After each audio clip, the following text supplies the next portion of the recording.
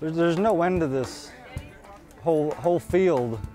You can start off on an Estes rocket and you can finish with an Estes rocket. You can start with the Estes and work your way up to a rocket that might be going 300,000 feet. Larger the rocket doesn't mean a higher budget. This means more creativity, especially in this case. Well, this is a rocket called Star Chaser. It more or less has several different sizes. The booster itself, this is 12 inches in diameter, carries up into the payload section, and then you have a transition down to a 5.5-inch tube, and then it goes back up into another transition and it comes out in its final diameter of 7.5. The nose cone fits onto the top of the actual payload section itself. And you can pretty much put anything you wanted in this rocket. This nose cone at one time actually had cameras in it. The inside of the booster section, it's made from a 7.5-inch diameter body tube. This particular case, going from 12 inches and necking down and then coming back up, I wanted to have a little bit more structure than just trying to figure out how to join a 12-inch tube. So there's some centering rings that are inside throughout the entire body. The top section just slides into here with the normal coupler. There's a centering about every 6 inches throughout the entire rocket until you get to the fins, where there's one on this particular rocket every 4 inches. The actual diameter is brought up by a sono tube, which is typically used for concrete forming, for making piers and pilings. Around that was a few layers of fiberglass, but then I wanted to not have to sand a lot. When you get into having to sand a tube 12 inches in diameter, it'll take a while. So this actually has an aluminum skin that's been attached to it. The fiberglass takes contact cement very well. It was just contact cemented, and then the aluminum skin was wrapped around it. It's held its form fairly well. It dents easily, but then when you look at the structure behind it, there's fiberglass, there's bulkheads, there's a cardboard tube, and then you have a phenolic tube on the inside. The whole thing's held together by overlap after overlap of different types of materials. Something for this size, with the fins are usually a problem trying to keep weight down. And on this particular fin, there was a 1-inch blue board, which is used typically for insulation on the sides of homes. On the blue board, there was layers of fiberglass overlaid in different angles and then pressed together. All the excess resin, and try to get out all the air bubbles as much as possible, are squeezed out of it. It's more or less pressure laminated. And what you come up with is just a hollow core fin that weighs about 1.5 pounds when you compare it to a wood or a true fiberglass fin that might weigh 10 pounds or plus.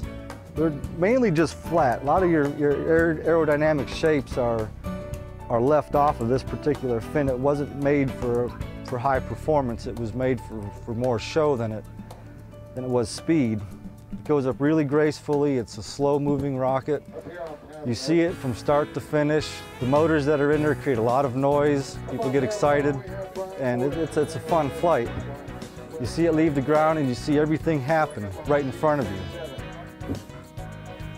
The weight of the entire rocket, fully loaded, ready to go, is over 120 pounds. So something small really won't cut it. An M1939, which is a full M motor, really barely gets it off the ground to what it should be like. Most of the rockets take off really fast. This one you could walk up to it and stop it before it left the rail. On this particular flight though, we're going to use a couple extra motors included with the M, and these are Case 700 cases. Just a little bit of extra power. We wanted to go a little bit higher, a little bit harder. It's still going to be a slow-moving rocket, but it's going to be twice as loud, twice the amount of flame, twice the amount of smoke. Total power of all three of the motors are actually into into an N-class motor. So what you wind up with the two Ks and an M is an N when you figure out the total newtons. Total newtons around 15,040 newton seconds. So it's about a mid-N. If my wife's watching, I think I got $56 in it. That includes the paint for the nose cone. Otherwise, the whole rocket probably ran about $600 just to build it. A lot of time. The transitions are made from foam, fiberglass, and a little bit of Bondo. Painted it with an automotive paint just to have a nice durable finish on it. Being that the skin of the rocket is actually aluminum, it painted out fairly nice at first. And the motors, again, if the wife is watching, $56. But an M1939 will run you about $4.99 retail, and then the K700s are around $115 each. So we've got a little over $700 just in fuel for 7.5 seconds of maybe 7.5 seconds. It's still a fun hobby. Something like this, most people won't fly on a weekly or monthly basis. It's a once-a-year flight. And the last time this one flew was 2 years ago. So it's time to come out of the closet with it and just show it off again. Just judging off of what I know it does on the M and what 2Ks should do, we're probably looking at around 4,700 to 5,000 feet. And it's going to be slow, but it'll get there. The main chute for this sits up into the top section, and it's a 19-foot experimental chute from Rocket Man. It doesn't really have a drogue chute, but going to that altitude, I don't want it to just free fall, so I'm going to put on a 9-foot chute for when it breaks apart at apogee. It can come down a little bit softer than what it normally would. Usually I'll just let it fall. It only has to drop 1,000 feet and the main chute will come out. This time it'll fall close to 3,000 feet, and then the main chute will come out. And I just don't want it to go too fast. Coming down too fast is really bad. Definitely start off small. You can really become saddened, or maybe a good word for disappointed. You can become disappointed fairly easy if something goes wrong, if you spent a lot of money on a larger rocket and it just didn't work the way you wanted it to. Starting off small doesn't mean that you're not playing with the big boys, because there's a lot of small rockets out there that have more power in them than you'd think was available for that size of a rocket.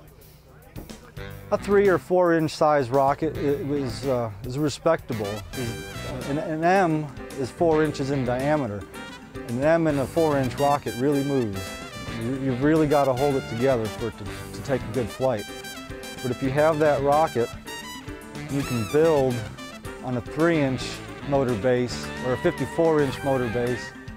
You can learn all what you need to know to go to the next level. You don't need to start big, you don't really need to start real small, but you want to go something comfortable to what you can really afford and what you can build. If you have very little building experience, of course you'd want to start smaller motors. Building a big rocket or building a little rocket, it's all the same, just one's bigger. This rocket was no different than some of the other rockets you may see that are just 1 inch in diameter. It's just a lot heavier, and there's a lot more glue.